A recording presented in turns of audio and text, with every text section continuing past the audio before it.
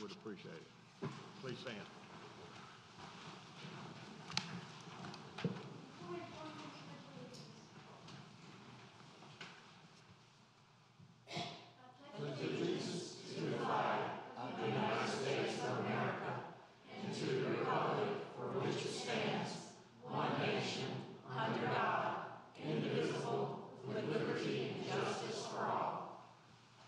Thank you.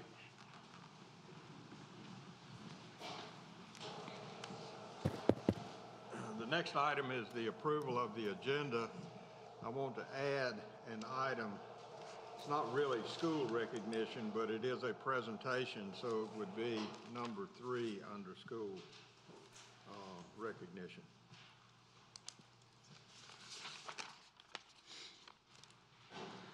I move to approve the agenda as amended. Thank you. Second. Second, all in favor? And the motion carries. Thank you so much. Okay.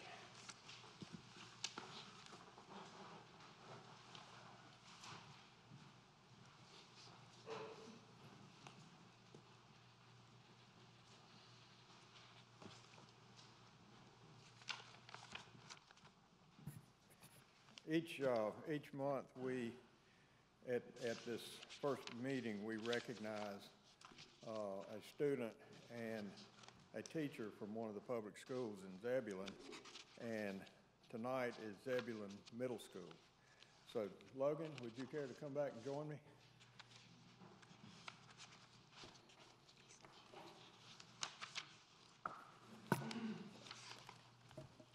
I want to read what was written about Logan. Logan Dreyfus was selected to be recognized as an outstanding student at Zebulon GT Magnet Middle School. He is a shining example of a Zebulon Middle Cougar on the prowl. Proud of achieving. Logan always strives to do his best in and out of the classroom. He was inducted into the National Junior Honor Society as a 7th grader. Respectful of self, others, and property. Logan is kind to students and staff and respectful of the school environment. Excuse me. Organizing for success. Logan always works hard to complete all assignments and assist other students if they ask for help. Working for a safe environment. Logan is respectful and responsible in the classroom, hallways, and cafeteria. And learning to lead. Logan is a member of the History Fair team, which has reached the state finals competition. He also won 3rd place in the regional History Fair competition. Logan is a member of the Boy Scouts of America and has earned the 2nd class rank. Congratulations, Logan.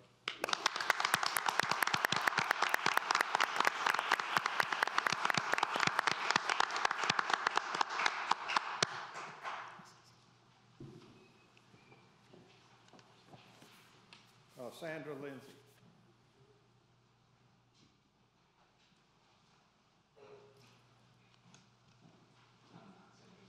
I wondered. Okay. Very well. You may, but I'm going to read. Okay, could y'all hear that? She couldn't be here. The assistant principal came to accept for her. So.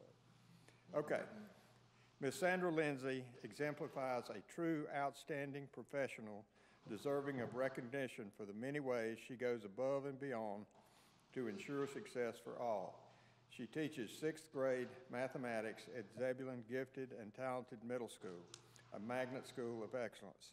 She leads her peers and students selflessly, setting high expectations and working diligently to rise to any challenge. She believes in her students, seeks unique ways to meet the individual needs of all, and fosters a classroom environment that develops student leadership skills. She works to build relationships with families and partners with community stakeholders to maximize opportunities and support for her students. Further, she serves as a mentor and leader to her peers. We are proud to have Ms. Lindsay as an invaluable member of our Cougar family at Zebulon GT Magnet Middle School. and thinks she is highly deserving of being recognized as an outstanding educator. So in her absence, I will present this to you, and can we give her a hand?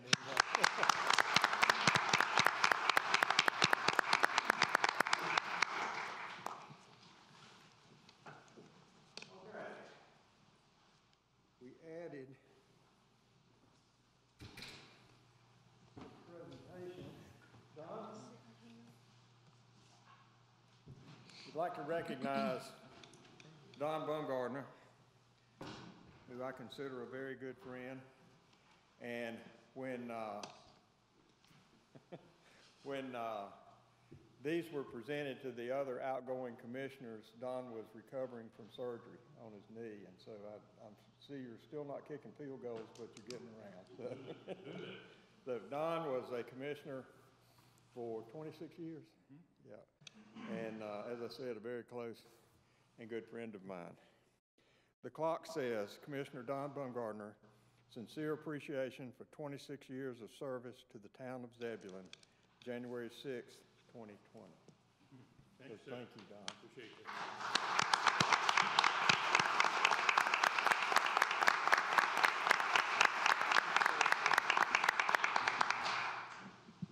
I guess after 26 years, I ought to have a whole lot to say, but I'm not going to say much.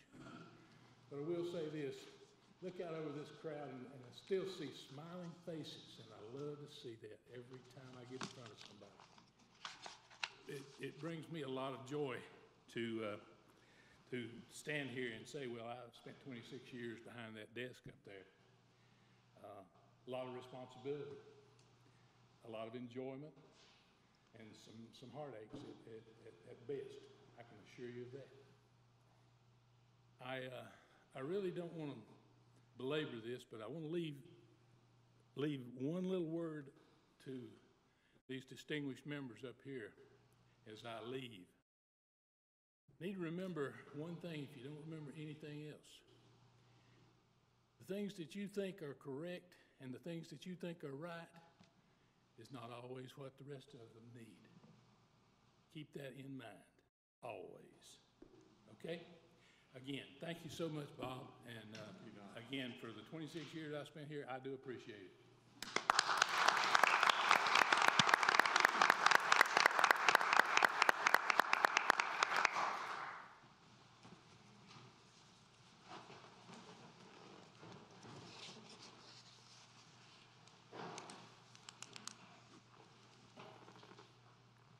Each month we allow people to come before the board. Did we have anyone?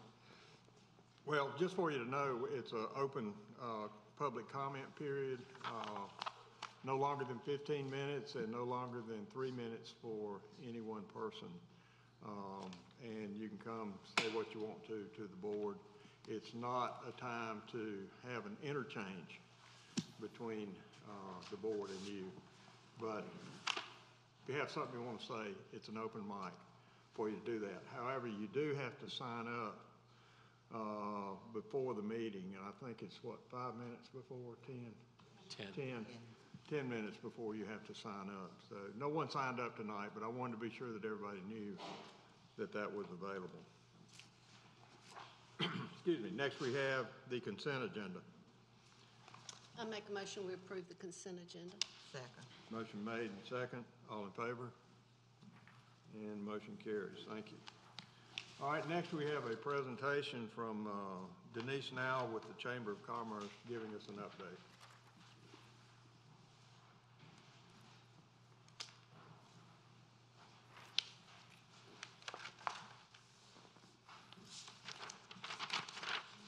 Mayor and members of the board, congratulations on your recent board retreat. It's hard to believe that it's already been a year since the last one. At your 2019 retreat, the Chamber brought Liz Hiram to present on the North Carolina Main Street program, and today Zebulon is a part of the Downtown Associate Community Program. Also at last year's retreat, we connected you with BDD Brewing, and in just a couple of months, maybe weeks, they'll open our first tap room in downtown Zebulon. So what a great amount of excitement and progress since then. This evening marks the third quarterly update for our 2019-2020 partnership. You've partnered with the Chamber for business retention and expansion, and to be your economic development partner and liaison. So because the Chamber is connected to both public and private sectors, we are able to activate quickly and to respond in the economic development space. Partnering makes it possible to implement priorities from both the town and the Chamber's strategic plans as we prepare for the future that's no longer coming, it's actually here. Our partnership also allows the town to utilize their resources effectively. By contracting with us, you're able to make that a little more affordable.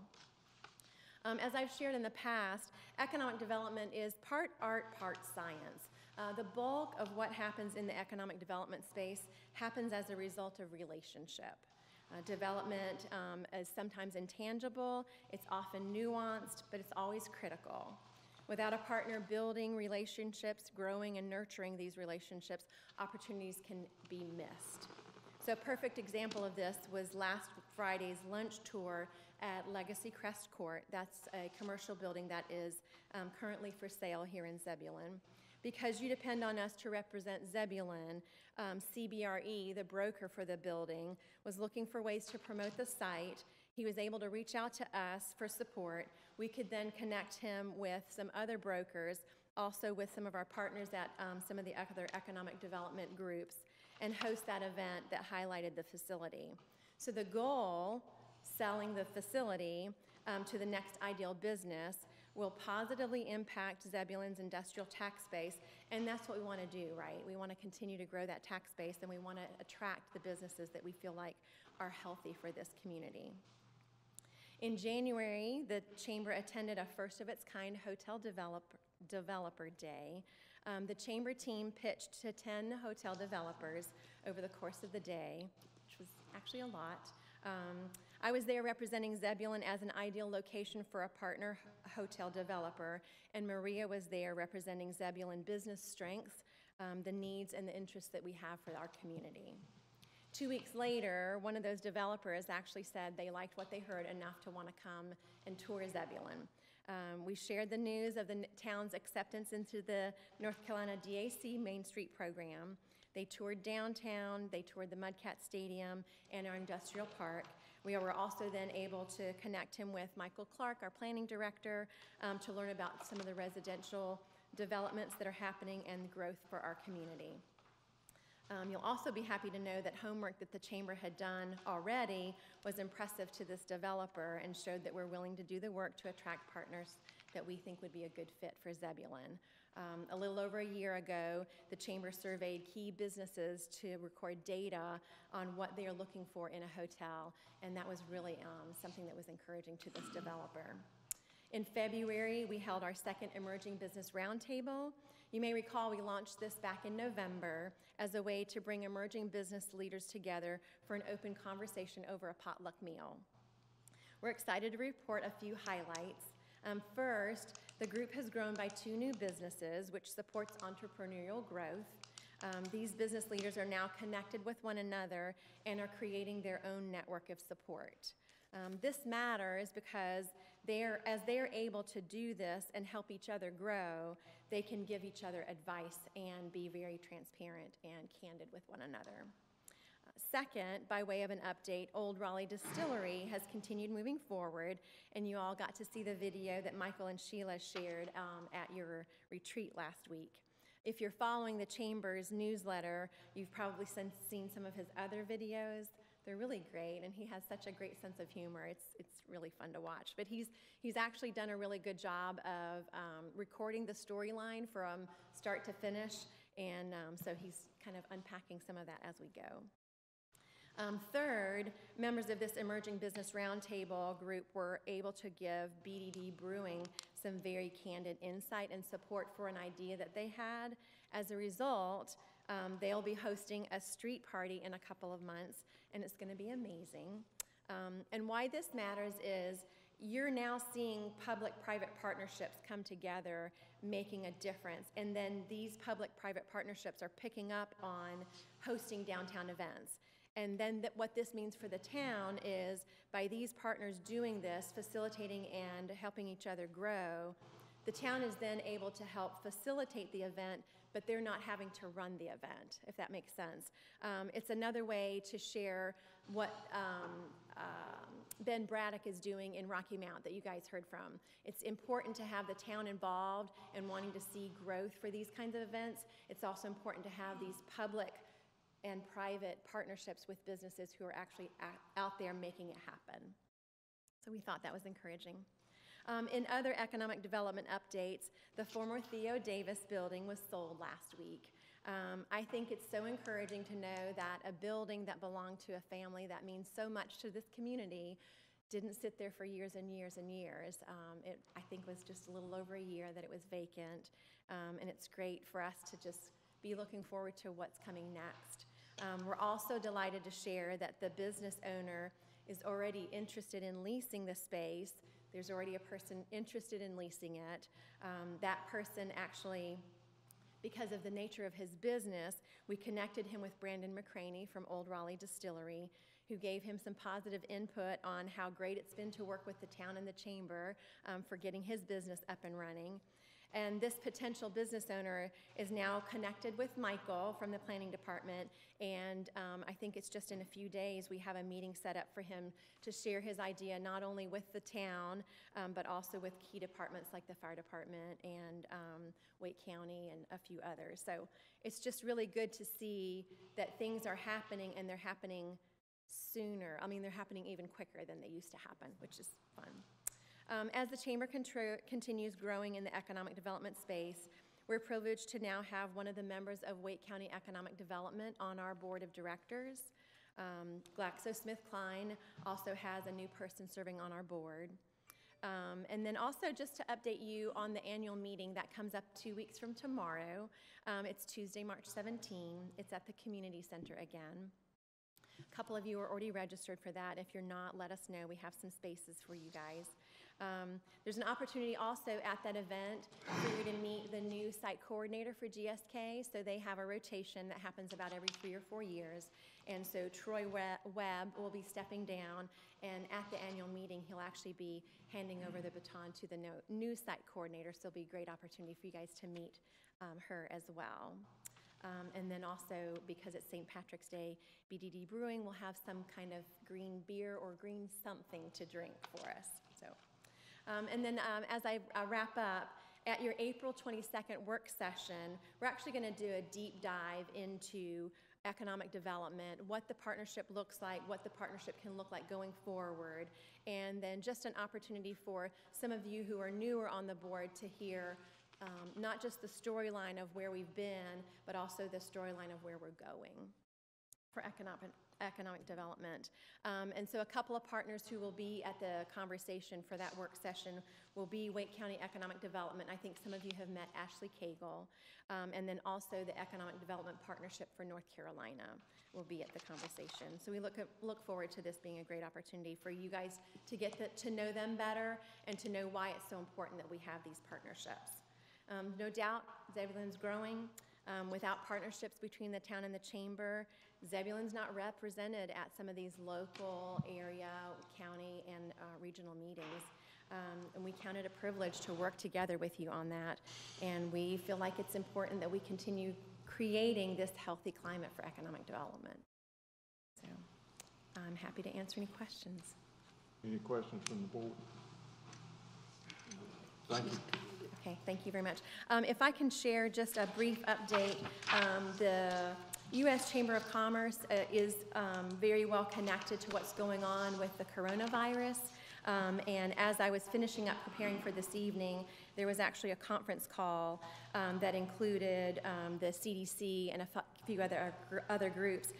So I will be able to listen to that afterwards. So I'll share the results of that with you. But it's just super important to the U.S. Chamber of Commerce to connect with local chambers of commerce, because what's going on with the coronavirus is very important to our businesses, and it may affect a lot of us. So just want you to know that we're keeping our nose to the grind on that, and we'll let you know if there are any other updates on that as well.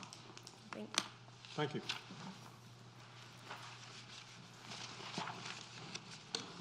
Okay, each year we have what I refer to as philanthropic money. Are you gonna go over that, Bobby? Go ahead. No, I'll let you do that part, and then I'll call on the individuals to come speak. Okay. How about that? So I'll let Bob, All right. Finance Director, explain that. I'll take over from there. As part of the upcoming fiscal year 2021 budget process, this is the strategic plan funding or nonprofit funding process that you're all aware of. Just a reminder, January 6th, the amended new nonprofit policy was adopted by this board. Then the new application was posted on the following day, January 7th, on our website and through our social media outlets. Those were due back on February 10th. 7 applications were received, and each of the groups, if they're here tonight, will have 3 minutes each to speak on their group and their funding request. That's all I had. Do you want me to call them, or do you want to? You want me to call them up, or do you? No, I'll call them up, if that's okay with you. I don't want to steal your thunder. Okay. All right, we have, let's see, 7 that want to speak tonight, and as Bob said, you have 3 minutes each. There's a light system at the podium here, on the podium. Greens go, yellow slow, red stop. So please pay attention, because I'll have to call you down if you don't. So, I don't like doing that. The first to speak this evening is the Do For Him Ministries.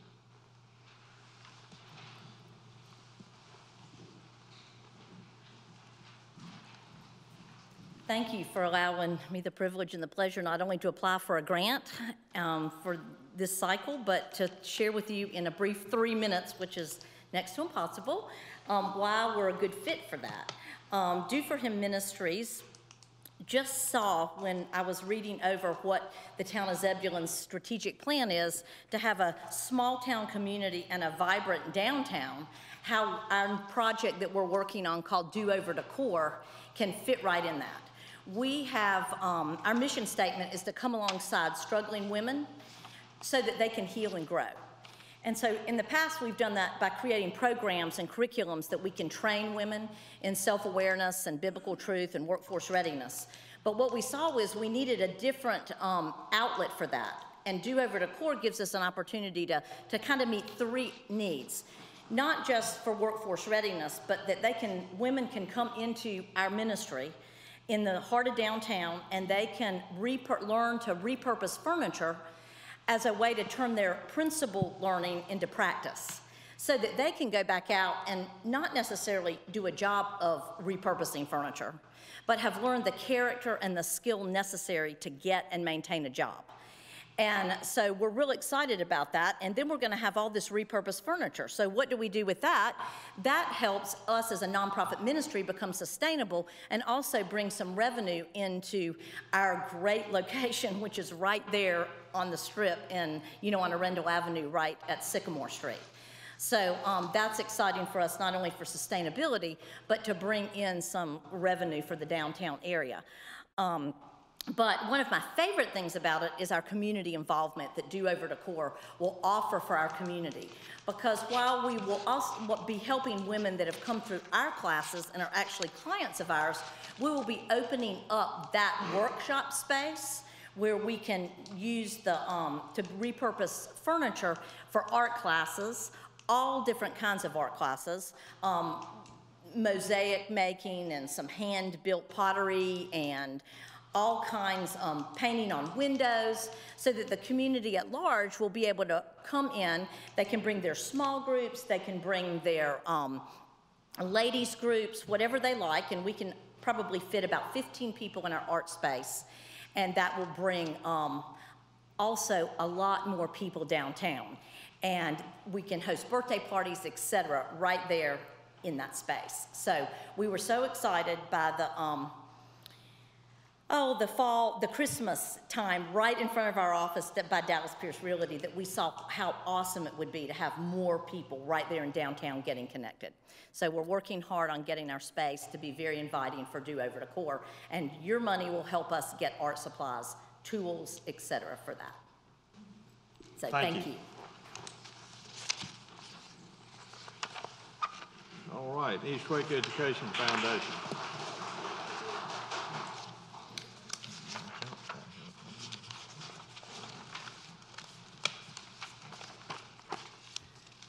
Good evening. My name is Shannon White. I'm the director at East Wake Education Foundation. Thank you for the opportunity to be able to speak tonight. East Wake Education Foundation offers equitable access to all families with children birth to 5 in Eastern Wake County by offering free preschool services to families that otherwise could not afford a program that costs. Our program is unique because the parent stays with the child on site while they're participating in our activities, and it allows us to partner with the parents on appropriate child development learning, answering parenting questions, and assisting families with additional services when needed.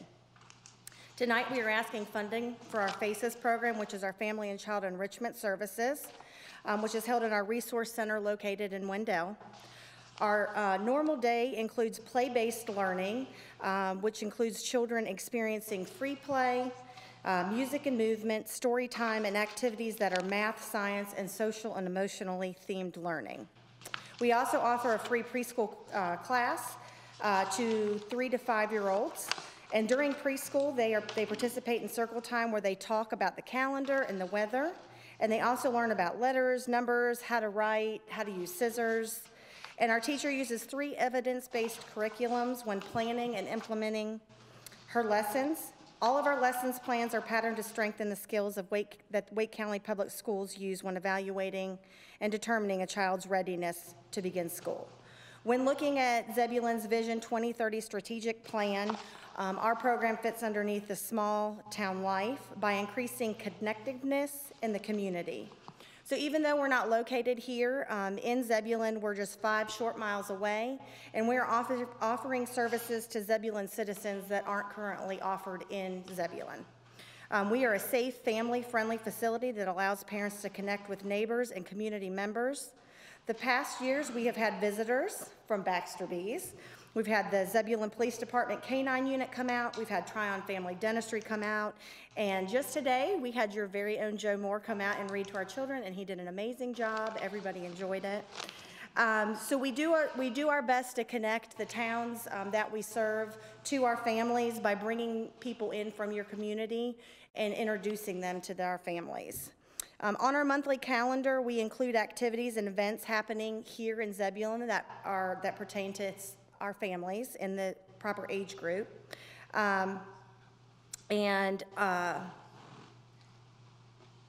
We are also participating in Superhero Day at Whitley Park. So our resource center is a place for Zebulon preschool children and parents to gather with daily activities that enhance early childhood learning for children and for parent education. Thank you. Thank you, Shannon.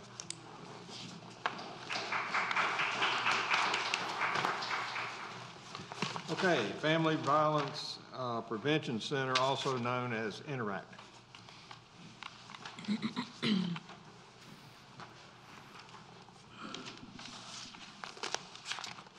I'm Allison Strickland, the Chief Development Officer from Interact, and I am so happy to be here and so grateful for the past support that Zebulon has provided. In 2012, and again in 2016, Wake County had a distinction that perhaps we would not wish to have, and we hope to not have again. That is, we had the highest number of domestic violence fatalities of any county in the state of North Carolina. 1 in 4 women and 1 in 4 men will be a victim of domestic violence, sexual assault, or stalking at some point over their lifetime. For 42 years now, Interact has been the only comprehensive service provider serving victims of domestic violence and sexual assault for all of Wake County. Last year, we served just over 52,000 people. What might surprise you is that 164 of those we served identified themselves to us as residents of Zebulon. We find that when people encounter someone who's been a victim of abuse, a lot of times the first thing they say is, well, I don't understand. Why wouldn't they just leave? There's so many barriers to exiting an abusive relationship. Perhaps lack of employment, lack of education, lack of transportation, not knowing a safe place to go.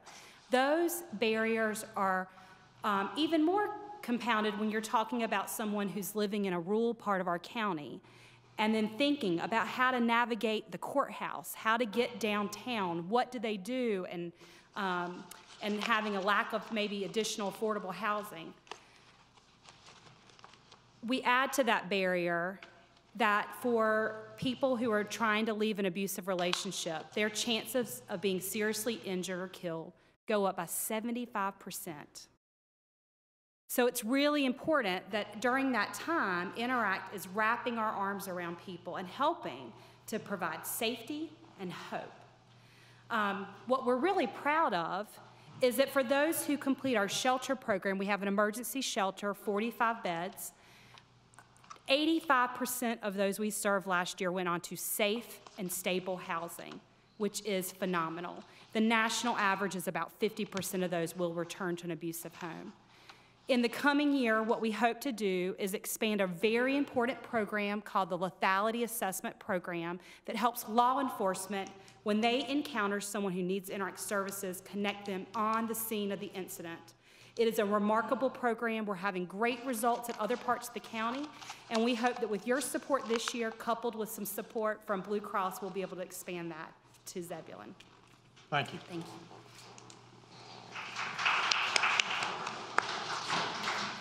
3 minutes can go fast, can't it? Okay. Martin Luther King Jr. Breakfast Committee. Mayor Matheny, you skipped one. Pardon? You skipped one. Oh, I'm sorry, I did. Excuse me, Laura. I wasn't trying to push y'all out, I promise you. Actually, for some reason, I had already checked you off. Miss Zebulon Organization. Hello, Hey. good Hey. evening, everyone. I'm Julie Walsh. I'm Miss Zebulon 2020, and here with me is... I'm Kaylee Wadsworth, Miss Zebulon's Outstanding Teen 2020. Hello. And I just want to say thank you for all that you have done so far to support the Zebulon organization. And it truly is a wonderful organization that helps young women, and the Miss America organization, which is the overall broad in charge of everything. They bring so much scholarship and so much help into young women's lives, creating so many opportunities, connections, and friendships between young women. And I truly see this organization as a self-improvement course, and it has been for me personally. For a long time, I struggled with anxiety and depression, and it was all because of my disability, dyslexia. But thanks to this organization, I was able to have the opportunity to find confidence in myself and become a well-rounded young woman because of it. And I think that it's so important that these young ladies in the future get this opportunity as well and get that scholarship. Another thing is that it helps me with my education. And since I'm dyslexic, I have chosen a smaller school to go to, and it is a public school, a public college, which costs a little bit more. So having that extra scholarship money is so important to me, and I'm so thankful for that. Now I'm gonna pass it over to Kaylee for a little bit. Hello. So I am a teenager. I am 16 years old, and without this organization, I can guarantee you guys I would not be where I am today. With this organization, I've been able to help out with the Boys and Girls Club, volunteer at local nursing homes in Zebulon, help out. I've been at the parade, I've been at downtown events, and not only with giving us the finances that we need, help our organization, but we're feeding it back into the community of Zebulon. It will come full circle, and as a teenager, receiving a scholarship to go toward my education, as I want to be a pharmaceutical scientist in the future, which means I'll have to go through some pre-med. It will definitely help me, and I want other girls like me to have this opportunity to gain scholarship and you to apply community service principles all throughout your reign. And this has truly made me a better person, and being able to have a mentor like Julia and going into college and application process, I'm telling you, it's a life-changing experience, and I want other girls to have the same opportunity as I have, and you guys would make a huge impact in that. Thank you. Thank you. Yes, thank you so much for your time. We really appreciate it and really hope you think about helping us out and helping girls in the future. Thank you so much. Well, thank y'all, and I apologize again for jumping over you. It's okay. We got you up there, that's what came. Thank you. Thank you. Okay, now we'll have Martin Luther King Jr. breakfast. Laura?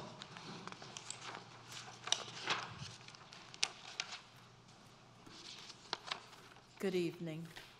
I am requesting funding for the community Martin Luther King breakfast, where the community comes together and we fellowship and eat breakfast.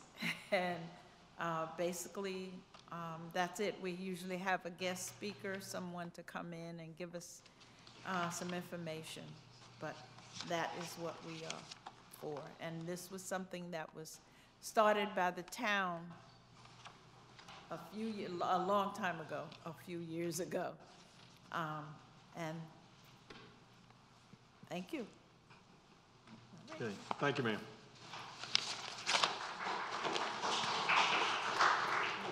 Preservation Zebulon.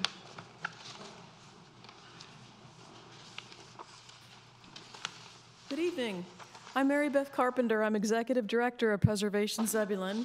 I want to thank the town and all the commissioners for our past funding that you've given to Preservation Zebulon. That funded our Preservation Day that was just held on February 8th. It was a roaring success. We had hundreds of photos turned in and scanned. We had 6 more people interviewed on tape, and we had a Rex Tippett video that a lot of people saw. Thank you, Mayor. Thank you, Shannon, for attending. Our plans for request for funding for this coming year, we would like to hold a historic home tour in the spring of 2021. We plan to have 5 to 7 homes open for people to tour in the proposed historic district. We ask to use historic Wakelawn building again, as we did this year, for registration. And we plan to have a vehicle or shuttle to be able to take people down to the tour area. We will be having an annual meeting again this year where we're going to be presenting more on our Zebulon Memory Project. We're going to have more film clips of the now 18 hour-long interviews we've taken and the 6 short interviews. Our project for funding meets all 3 goals of the strategic plan. It meets the small town life, it meets the vibrant downtown, and it meets the growing smart goals. Right here in Zebulon, right in your own backyard.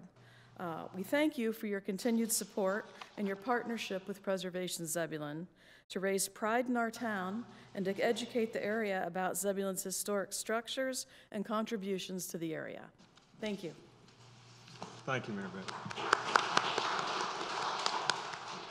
And finally, share his glory.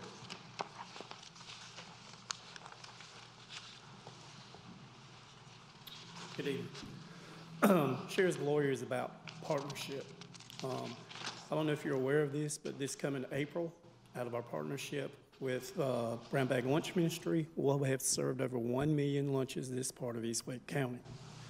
Every 3rd Saturday of the month, we're in partnership with Interfaith Food Shuttle, and we distribute food to those in need at the Boys and Girls Club, coming up on 500,000 families. Something about small town. Imagine living in public housing and being a child, and you're the first person in your family to graduate from high school, but you have aspirations of going to college. Nobody there to help you. We were able to help this young lady go to college. We had a corporate attorney contact us and help her to work through all of those problems that she would have run into because nobody in her family could help her. Most of our kids are from abuse, domestic violence, and homeless and at risk. We do a mentoring program. Every year at August, we take all the kids from Zebulon and Wendell to the pool for a week, and we feed them. We teach them about Christ, and we have a lesson for them. They learn how to swim. This is for kids who can't afford to swim. We try to keep the kids in this community active in our community by going out and serving. Some of our kids have been recognized by the president, by national organizations and by some charities for their community service. We also keep up with their community service hours. It's helped some kids get into college. It's also helped them get a free scholarship to go to college because of their resume, because of their community service.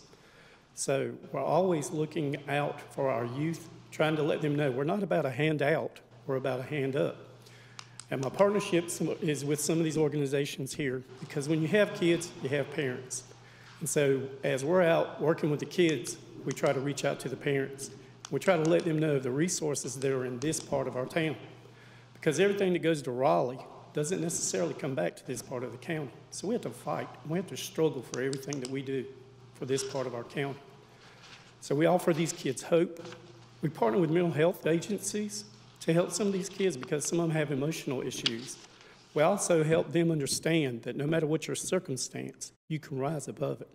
We're working on a clothing closet because we found out a lot of our kids that go to school, they get bullied because of the color of their skin, color of their hair, and because of the way they dress. So we have a community closet that we're working on. So we can dress our kids. We can give them hope. We can give them promise. Thank you. Thank you.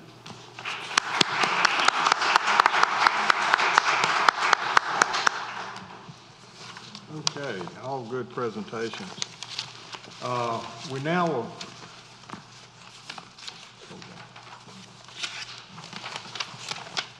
Okay, we had one person sign up for, what we're going to have is budget comments. Public will have 3 minutes to present topics that they want considered in the 21 budget.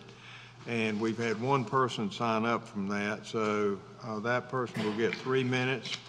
John Macon.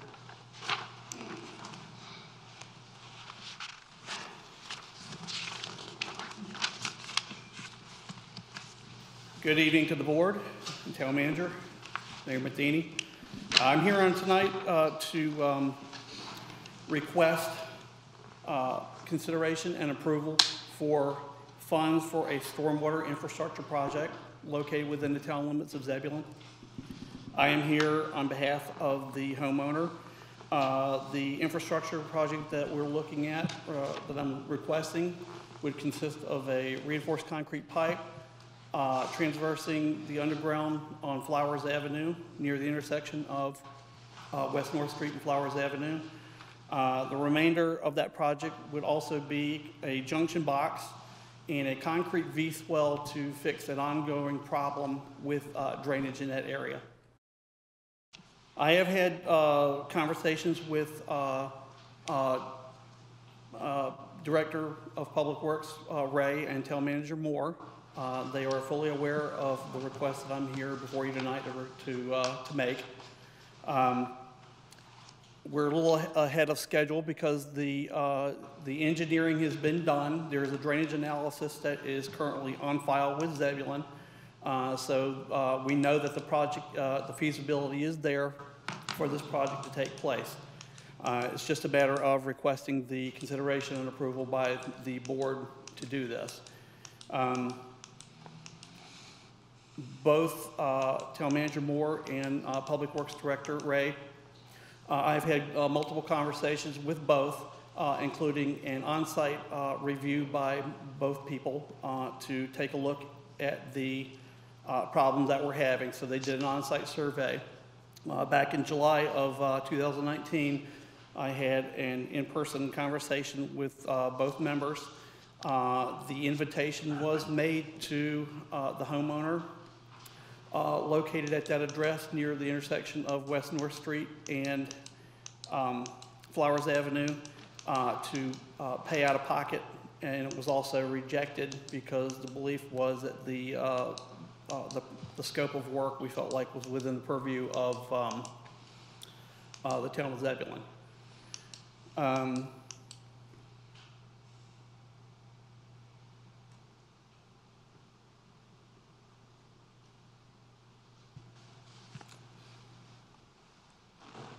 I will be speaking further on this as the time goes by. I'll probably readdress this in April. And hopefully we will get consideration for this. So thank you for your time and consideration. I yield the rest of my time back. Thank you, sir. Appreciate it. Okay, there was no other person that signed up to speak on the budget, but there will be other occasions where it would be available. We always have a public hearing, by the way, before adopting, so stay tuned if something comes to your mind. Next, we go to old business, and we're going to talk about ordinance 2020-42, chronic violators ordinance.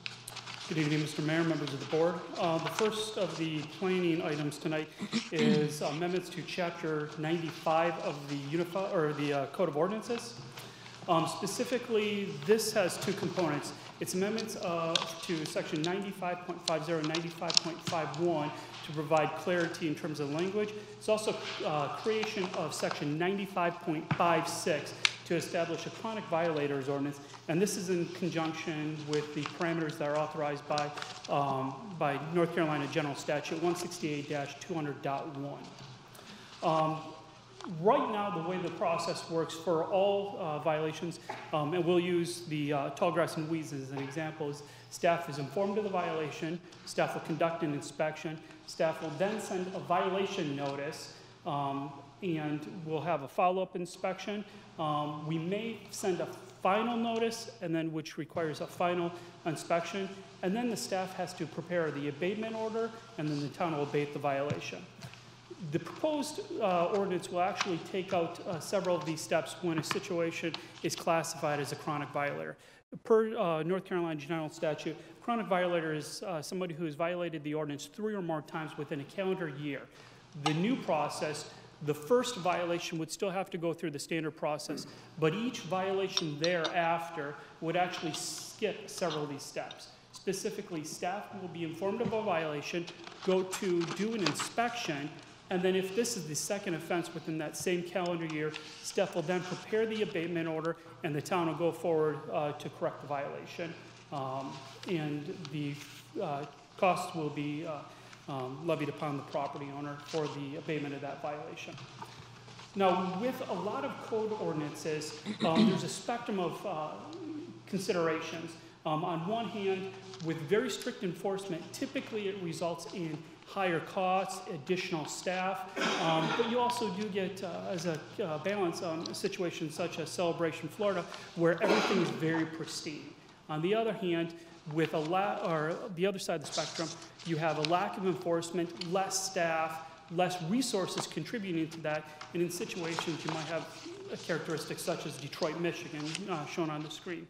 The unique aspect about this is the proposed amendments will allow for quicker time for enforcement to take action, eliminates 3 to 6 weeks from the process if it is a repeat violation, second violation within the same calendar year, and actually decreases the time that the property is in violation.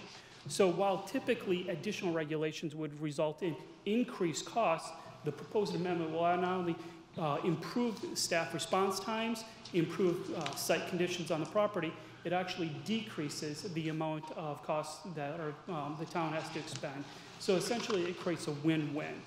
So with the planning board did discuss this, being that it's a general law ordinance in our code of ordinances, they don't need to make a formal recommendation, but there was an informal recommendation of support by that board, and staff recommends approval of the proposed amendments. So with that, staff does have a sample motion available if the Board of Commissioners does decide to move forward in support of this amendment. And I'm available if you have any questions. Questions from the board? Yes. So where, if we go back to the picture of Celebration, Florida, and Detroit, where do you anticipate this new ordinance will help us to fall? This new ordinance would actually allow us to be somewhere right around in this range. Okay. Where we're not going to be super strict enforcement, but does give the town more resources to expedite that enforcement, which then results in the property being in compliance more frequently. Does the violation notice itself come with a fine, or is that just a courtesy notice to let the property owner know that they're on the radar and that something needs to be addressed? It's more than a courtesy notice. It's typically an invitation to open up a line of communication. It does not have a fine itself. But the goal is to be able to interact with these property owners, let them know that we do have regulations pertaining to the maintenance condition of properties, and hopefully be able to work with them to prevent them from going into a chronic violator status. When that is applied, we find that to be a lot more effective than just heavy-handed sending notice after notice after notice. So we're really going to be tailoring our enforcement procedures in the future to really encourage the open lines of communication, discussion, but with the understanding that we do expect compliance from the community. Great, thank you. Other questions? Thank you, Mike. Okay, what's your pleasure? I'd like to hereby move to approve the text amendments to Chapter 95 of the Code of Ordinances as proposed and approval of the ordinance number 2020-42 as submitted, finding that the proposed amendments are consistent with the Vision 2030 strategic plan as adopted. Okay. Second. Motion's made and second. Other comments or discussion? All in favor? And the motion carries. Thank you. Okay, comprehensive land use plan and transportation plan presentation. Mike? Quick change gears here.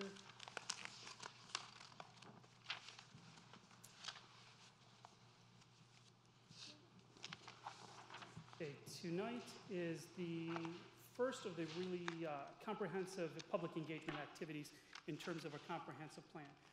As you're aware, last fall we did come before you to request funding authorization to begin the process to do a full rewrite of our comprehensive land use plan and our transportation plan.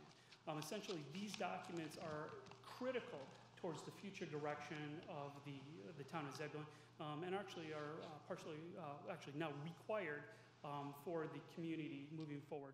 All land use decisions realistically need to look back upon these two documents. It also provides the opportunity for the town to receive funding from agencies such as CAMPO, North Carolina Department of Transportation, Federal Highways Commission, and other resources. It also provides a direction for the development community to provide a realistic expectation of what we want to see the town moving forward. And I use we kind of lightly because as a staff member, as in consultants, we can provide language, but the essential component is really engaging the public. And that's where this discussion begins. Tonight we have Gary Mitchell and Kelly McCormick from Kendig Kest, as well as Roger Henderson, Bessie Gilroy, and David Hyder from Remy Kemp and Associates. This is the all-star consulting team that the town has partnered with moving forward to create two documents that realistically will envision what Zebulon will look forward to in the future. So with that, I'm going to turn it over to Gary. Thank you, Michael. Been called a lot of things, but now I can add all stars to the list. I like that. That's good. Good evening, commissioners. So we had a similar conversation in the 5 o'clock hour now with commissioners, and this is the first thing we are doing on this project before we go to your community, other agencies, organizations. So look forward to the conversation. We had asked for about an hour, Mayor, between you and I, if we could have the red light come on at about 8:30. I think that will be plenty. Oh, I was going to give you 3 minutes. So let me give you some background very quickly. This is partly to give you some information about the process that we're heading into in the months ahead, but also have some questions for you. So we'll move to those fairly quickly here. But just to put names with faces, all 5 of us are actually here tonight. So there we go. So we look forward to working with you and your community over roughly the next year, a little bit more. I'll tell you more about that shortly. But on the team is Remy Kemp and Associates here in Raleigh, and we have worked in other places now, and they are focused on the transportation plan aspect, and we are focusing on the comprehensive plan, but they are purposely meant to work hand in hand, as certainly transportation affects everything else we'll be looking at through the comprehensive plan. But Remy Kemp has that transportation specialty. On our side with Kendig Kest, we do this type of work around the country, working with small and larger cities on their plans and their development codes. You're going to hear a lot about the concept of community character from us as we go through this process. We feel so strongly about it that we wrote several books on the subject, so we'll talk about that as we go. As far as timeline, I mentioned roughly about a year. About a year from now, we hope to be coming back to the commissioners with a proposed plan, transportation plan and comprehensive plan. But along the way, we are starting tonight and over the next few days and in the months ahead on this early engagement effort. There's going to be 3 rounds of town hall meetings, starting with one tomorrow night. And I'll have Michael come back and tell you more about that at the end. Then we're going to spend a few months here looking at where you are today as a community and produce a report called Zebulon Today. That will be partly facts and figures, but also reflect what we've heard from the community. We'll come back to you at that point with the planning board and give you an overview of what we heard and what we've learned about your community that are important for the future side of this plan. So we'll turn to that in the summer period, looking at Zebulon tomorrow. And these comprehensive plans are really meant to look out 10, 20 years down the road. I always say when you're putting pipes in the ground and building roads and things like that, it's for the long, long term. So that's our perspective going into that. And then we'll come back next fall to you once again and the planning board in a workshop type atmosphere, present the overall draft plan at that point before it goes out to the community for the public hearing process. So that's where we're headed over the next year. As I say, this is stepping back and looking at the big picture of not only your community, but the entire area that's affecting your future. And really, it's about the things that we've highlighted there in yellow. We're going to hear all types of ideas, wants, desires that people would like to see here in the future. You know more than anybody that there's only so many funds and so much time to get things done. So it's focusing in on what you can control as a town or what you can work with other partners to accomplish, as you heard tonight in some of the presentations, but getting down to a document that gives you strategic actions, specific actions you can take to get to outcomes that you're trying to achieve. And there's the partnership theme at the end once again. So when we start these processes, I mentioned we're looking far into the future in some respects, but we always like to start with where you've been, how it all started here, how you got to this point. And at this point, I'd like to put some questions to you for the first ones. On the left side of the slide, it talks about some ways that Zebulon is the same, perhaps, and we know it's different in more and more ways every day, but what are some ways that Zebulon is pretty much the way it was 10 years ago? And this is open discussion. And by the way, Kelly is taking notes for us, and just for our purposes, so don't be concerned, we'll just take it to you. The buildings in the center 2 blocks are basically the same that they were then. Now, there's different occupants and there's been different awnings put on them, but the building structure themselves has been pretty much the same with 2 having been removed. There are now vacant lots, but still there's a lot of similarity. That's coming on with some changes, but for the most part, it's pretty much like it was.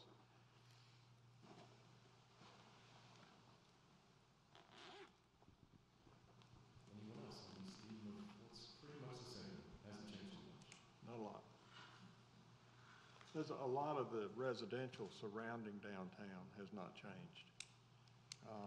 There's been some improvements on some dwellings, but there's not been a whole lot of new structures, new housing going in. Probably reaching out 2 blocks maybe, roughly. There's been some infill in some other areas, but not particularly in that I can think of. Can you think of any in there? That's where you live. No. Yeah. So, you know, it's pretty much the same, which is not necessarily bad, but I mean, you know, it's just the way it was. All right, let's go to the easier one. What's different? What's different every day, every week here right now? More traffic. That was the first word said in the 5 o'clock hour. So I think we have a theme. Let the second word be traffic. And the third? Well, looking back, at these pictures, there has been some road changes, road structure changes. For example, the 4-lane was not here when we had a fire station like that.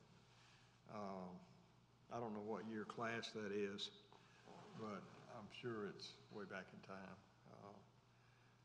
Obviously, the growth, the explosive growth, Wakefield being annexed, the growth that's out that way, the growth that goes back around towards Walmart, out that way, the ball stadium. How long do you want me to talk? Okay. Well, I only get 3 minutes too, so. No, it's, I mean, there has been significant change. I was compiling something for a talk I gave some time back, and I came here in 1970. There was roughly 1,500 people here, and now we're, I don't know, 55 to 6 and exploding with another 4,000 houses of roughly coming on board now, and that's probably the tip of the iceberg. So, been a lot of change. And along with increased traffic and some of the other changes that Bob talked about, we also have some. Is that me? No? Okay. We also have kind of a cultural shift as there are people that are coming in from outside the area, and so it's no longer just a small core of the same people that have, grown up, gone to, the school that is now this building. And so, we have changing needs because of that as well. I was going to mention myself, in recent years we've worked with several communities that never recovered from the recession period of 10 years ago, no housing construction. So you're not in that situation. And then also working with a city that was getting all-star homes, nothing above that, and wanting to reach next levels of whether it's the part of life that you're in, a different type of house, or just have some variety. Let me switch to the right side of that slide, which talks about maybe some things you're proud of, not just as a city, but as a community, some things that you've gotten done, or positive changes these last 10 years. What is that? I think it's his microphone. Really? Okay. I thought somebody had a hammer beating on a hammer. Okay. Gee whiz. It's hard for me to cut the 10-year mark because stuff blurs. It's hard to believe that Five County Stadium came in the early 90s and has been here that long, but there's been upgrades, to that over the years. Some perhaps within the 10 years. I know that the 4-lane highway is more than 10 years, but things have happened in Wakefield. We annexed that. It was probably more than 10 years ago, but there's been a lot of growth, and there's more coming in that area.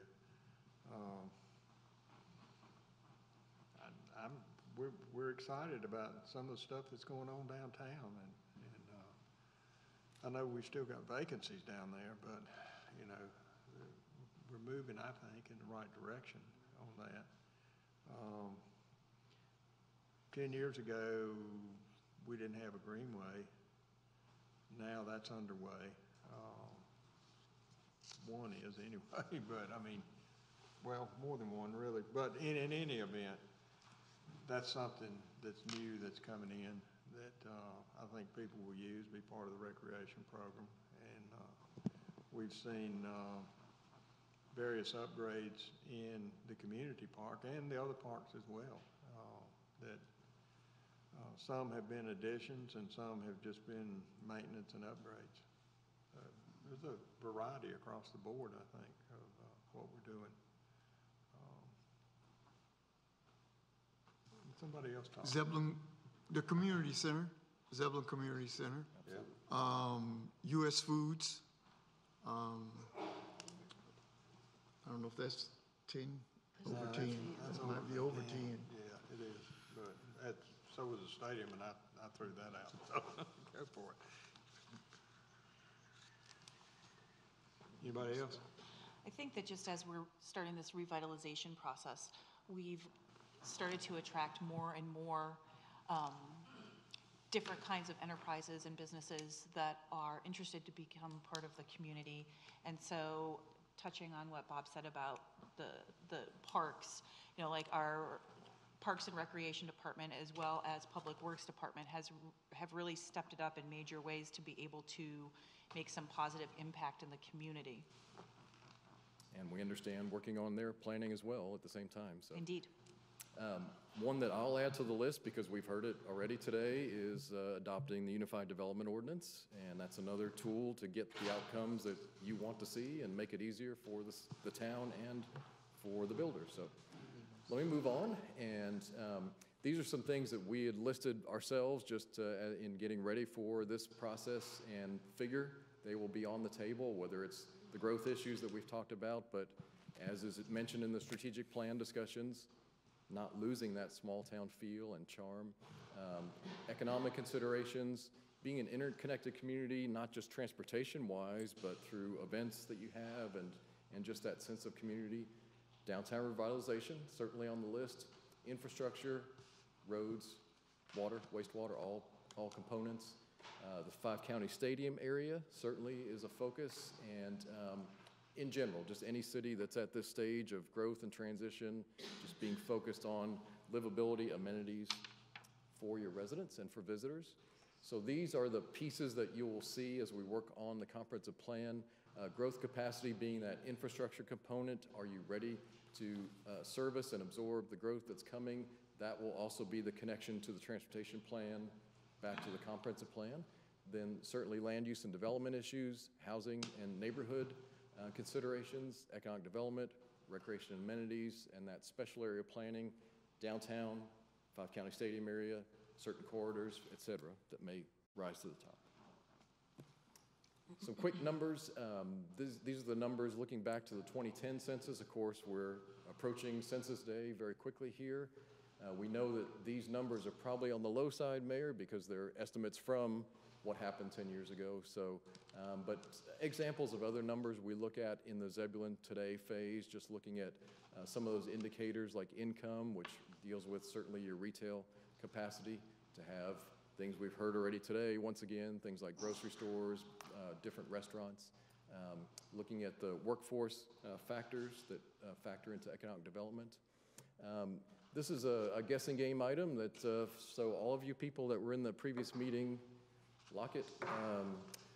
Can't give it away, but if you think about all the homes that were on the ground 2 years ago, and of course this is an estimate, probably on the low side, but about 1,700 homes, what percentage of those 1,700 were built before the year 2000?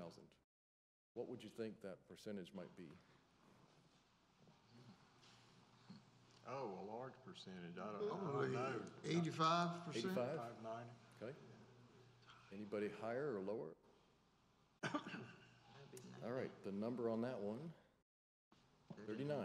And so again, these are some of the census estimates that we'll get fresh numbers here in a few years, but that percentage, of course, is just going to keep dropping with all the new housing construction that's happening. But we always look at these types of numbers because when we do these comprehensive plan processes, often it gets caught up in the new and growth and the edge of the community. We can't forget about the old established neighborhoods. So let me ask you a question on that. Yes, sir. Is that 39% what was built prior to 2000 or Yes, sir. built between? Yes, sir. So 60% of the homes now were built between 2000 and 2017. Exactly. I'm So astonished. if you add the last few years to that, imagine how high the percentage. Yeah, I know. That's really astonishing to me. And some of those communities I mentioned that we work with that have had minimal new housing construction since the recession, you know, their number is more in that 85% range, so that so much of their housing stock is aging and will need upkeep, and it's a challenge for communities. You have the opposite challenge of so much new construction, and as people have mentioned, that hoping that that holds up, well, not just hoping, making sure that it holds up over time, strong neighborhoods. A few other numbers. We took all the folks that were in Zebulon last year, according to census estimate, of course, what percentage of those would be in the 45 to 64 range, which we label the prime earning years, people that are in maybe that top of their career progression, working toward retirement, some of us. So what percentage of all your residents do you think that might have been? I'm afraid to guess now. Yeah, why don't you just tell us? And before I show that number, you know, these are important because it can factor into, again, the retail and restaurants that you can support based on income and other factors. Whether you're going to have a number of folks that are working toward retirement and may not want to leave, so they're thinking about what are their housing options to stay here in Zebulon. But that number is 18%. That is a relatively low percentage compared to a number of places we work with. So another component is to look at the percentage young adults, basically up to mid-40s, 20 to 44, and that percentage by estimate last year was about 30%. So what I take from these numbers, we're going to, of course, look at the entire population range, is that there may be a fair amount of senior population in Zebulon, and then also we know there's an influx of families and kids.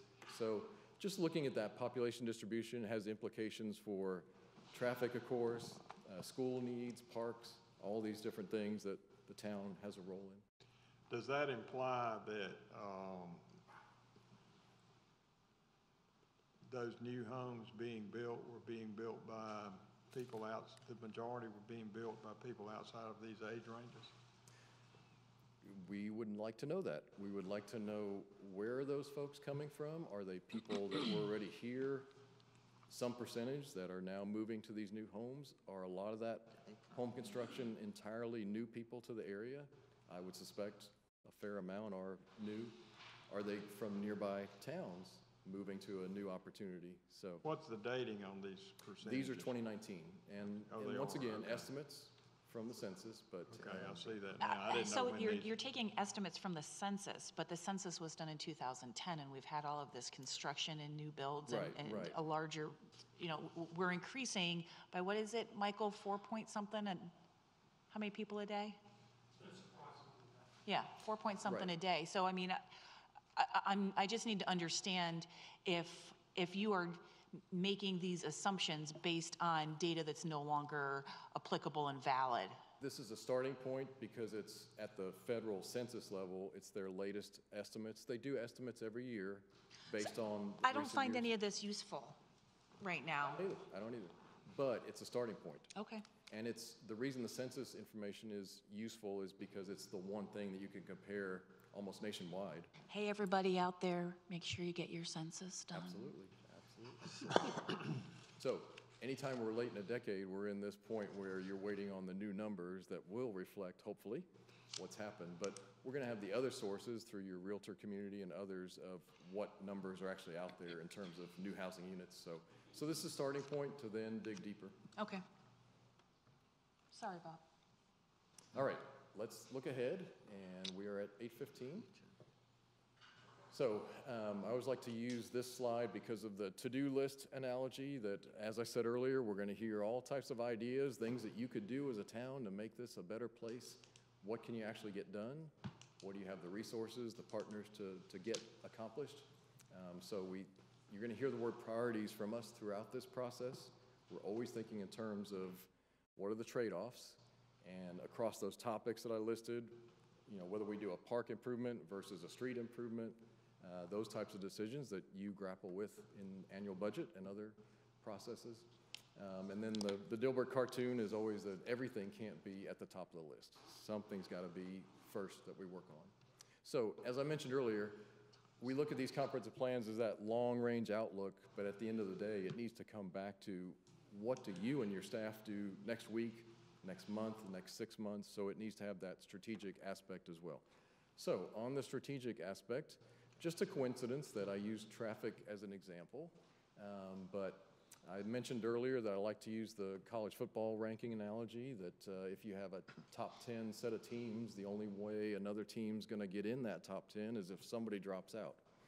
So the whole time we're having these conversations in the months ahead and over the next year, we're constantly thinking about what's rising to the top that we hear over and over, or the data points us toward that's the need.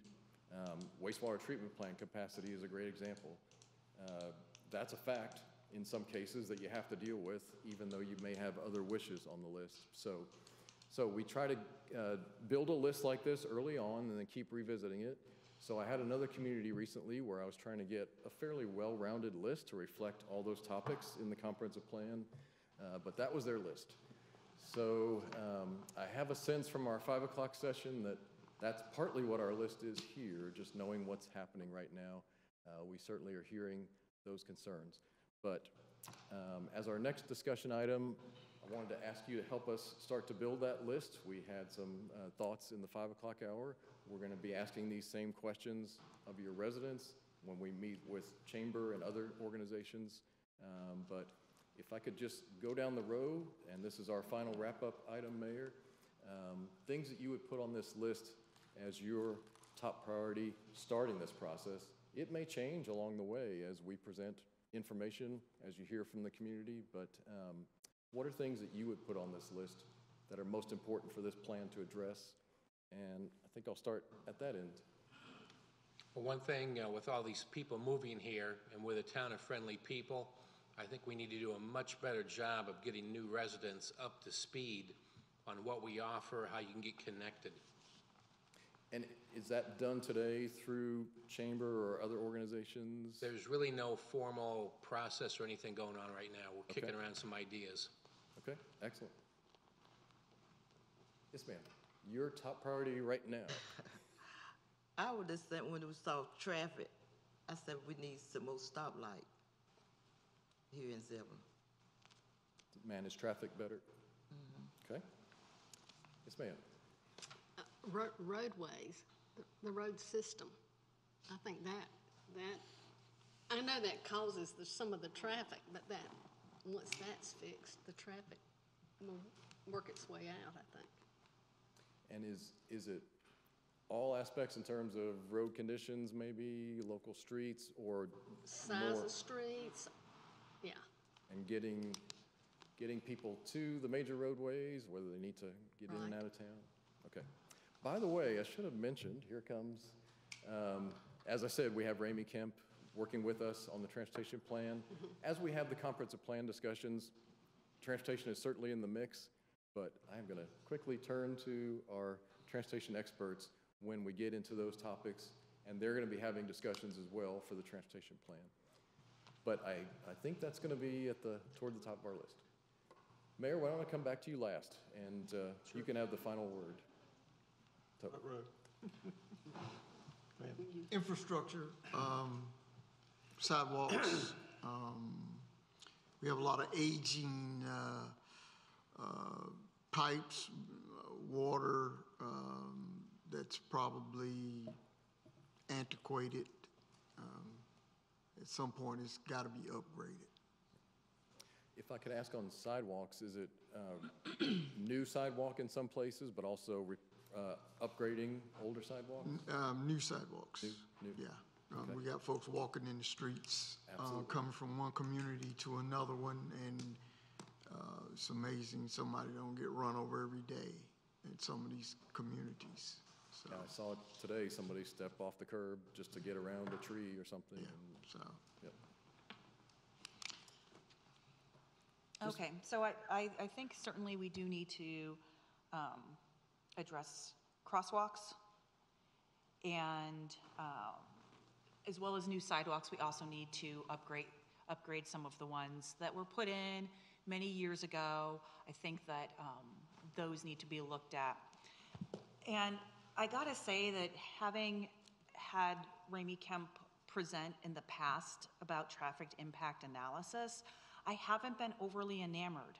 So I'd really like to see some very thoughtful work put into what you're going to give to us considering traffic impact, because I feel like the scope has been short-sighted in some of these presentations that I've heard when Ramey Kemp has come before us on the behalf of developers. And so I really would like to feel confident that we're going to be getting plans, both with the comprehensive use plan as well as with trafficked impact, that are going to meet the needs of our community now, but meet the needs of the community 30 years from now. And I realize that there's going to be growth that can't be anticipated, but I need to feel comfortable that you're looking into this with a lot of heart and a lot of thoughtfulness. Absolutely. One thing that we try to do in the comprehensive plans is plant seeds in terms of things that I can tell you, you won't be able to do today as your size of community. Could be a staff level, just or resources, but it's in there for that 20-year horizon that it's something we need to work toward. Okay. And that could be from traffic management to your infrastructure improvements that you're working your way toward a big ticket item that can't happen yet. But we hear you. Mayor? Well, I'll go back to the first item on here in the land use plan. Where are we going to allow growth? What type of growth are we going to allow there? That all ties back into what type of streets you need, you know, so they do run hand in hand. But we've looked at some of that while we were developing UDO, but I think it's going to take a further look as to, you know, where is our new industrial sites? Where are multifamily housing? Where is new grocery stores? Because you get, and I think within 20 years, I'll be pushing up daisies probably, but within 20 years, there's going to be a need for more grocery stores because, you know, 3 grocery stores can't serve 35,000 people. So where are you going to put them? That's the sort of thing that we need to really be looking at is how do we provide space and where do we provide it for those services that those people are going to have in order to live here. Absolutely. One thing that I would add to that list that we've mentioned in earlier discussions is where does Zebulon High School go someday? And I have actually talked to the district superintendent and also we spoke to the school board, our school board representative, that now is the time to be looking at that. And while land is available in proximity to where you want a school to be. And so I fully agree with that. You know, we just need, I don't think we have the rooftops to support a high school yet, but we will at some point. And as you mentioned, the folks that do grocery stores and other development are watching your numbers too, and they're watching for those thresholds that, so exactly, you need to be ahead of where you would like to see certain things land. Absolutely. Don't play catch up. All right, let me wrap up. These are some quotes that we often use. There's lots of quotes out there about planning, but back to Councilmember Baxter's comment. This is what it's about. We can have all these dreamy conversations, but if we don't give you the tools now and into the future to get there, that's what this process needs to be about. So I will wrap up there, Mayor, and I'll let Michael tell you more about he knows all the details about the town hall meeting tomorrow night, but as I mentioned, there's going to be 2 more rounds of town hall meetings in different parts of the community, so. All right, thank you. Okay, this is just a quick reminder. Tomorrow will be the first of the full community interaction sessions with a town hall style meeting. It'll be at 6 p.m. at Wakefield Central Baptist in their fellowship hall. That'll be primarily focused on everything north of 264 and 64. The second will be on March 25th, which is a Wednesday. That'll be everything south of 264, 64, and that will be at the community center, once again at 6 p.m. And then the final one, which will be full community-wide, as well as focus on target focus areas such as 5 County Stadium and downtown. That'll be on April 15th, tax day, at 6 p.m. at the community center. Each of these will be open to the entire public. There'll be opportunity for folks to come and share their ideas. We'll have independent small focus groups and break into sessions. It'll be a very interactive session, and hopefully everybody can be in attendance. Mayor, we didn't ask if there were any questions of us to wrap up. Okay, let's ask. Anybody got a question? Yep.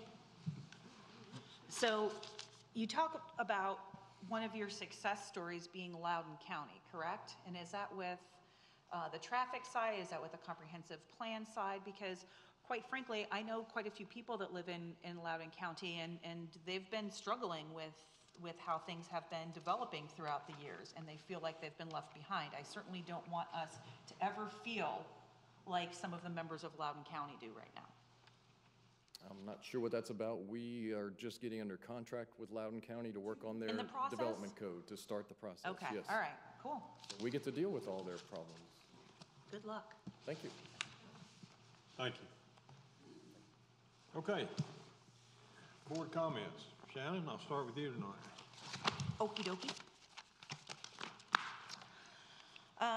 So there's been a lot of discussion about COVID-19 and worries about what's been going on and the impact that it's going to have on the United States. And I'd just like to make sure that everybody is aware that right now there have been 6 people in the United States that have died from this virus, but we have 22 veterans that lose their lives every single day. So we need to put into perspective here what this virus is going to maybe make people sick.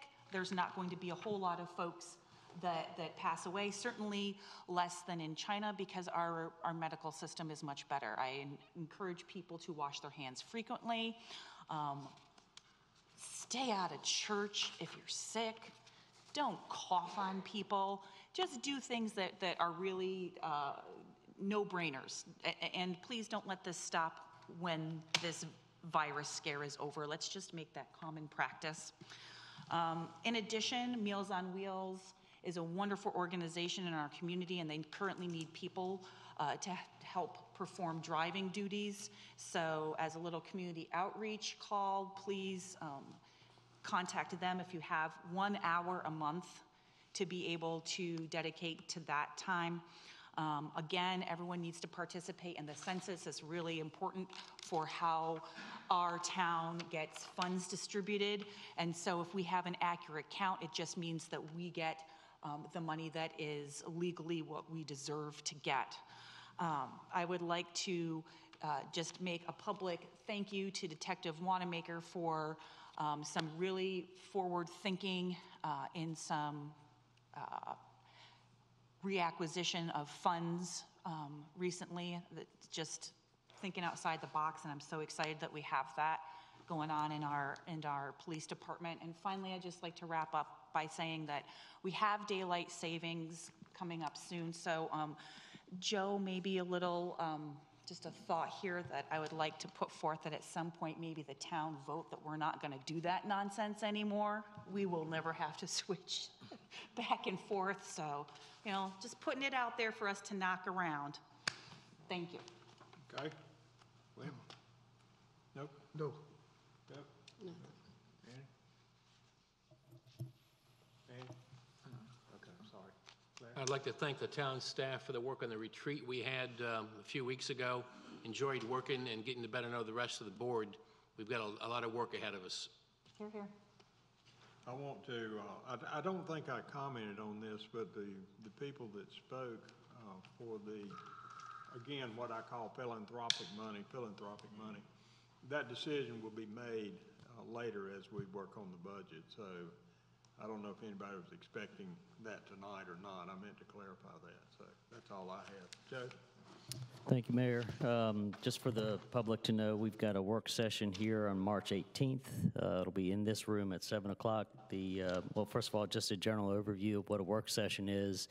That is a time for us as a staff to get some feedback from the governing board. The governing board is not making any decisions at that time, but because they're giving feedback, it's some pretty robust conversations. So I encourage those to come out. The 3 items that we'll have before the board is use of this complex. So right now, the use of this facility, use of these grounds have to come before the board, and so we'll get some comments from the board on whether they want to retain that authority if they want to delegate that. We'll also have a similar setup as to what you saw last night, but it will be with the new chapter in our comprehensive plan, the Parks and Recreation chapter. We call that more informally the Parks and Recreation Master Plan, so we'll have some feedback and some dialogue with the board on that. And then lastly, with the adoption of the Unified Development Ordinance, there's a couple of development tools that the board now has available to them, one of them being the Plan Development District process. Now that they have that tool, we need to take this opportunity to put in some tests and to put in some practice on going through the PDD process before PDDs actually come before you. So Michael is putting together a PDD, what we call PDD 101 session for that work session on March 18th. And with that, let me recognize Bobby Fitz for some budget transfers. Yes, thanks, Joe. I just need to report a couple of budget transfers that were done. Governing Board moved $1,000 from group insurance to FICA. And Administration moved $700 from printing and copying to Parks and Recreation special events. Police moved $3,500 from Zebulon Night Out to Parks and Recreation special events. And from Streets, moved $1,000 from Contract Services to Parks and Recreation special events. Those last few were for contributions on Heyday and the tree lighting festival. That's it. Thank you. Is that all you have, Jeff? Yes, sir. Okay, the motion to adjourn, I'd like to make a motion to adjourn. and second. We're adjourned.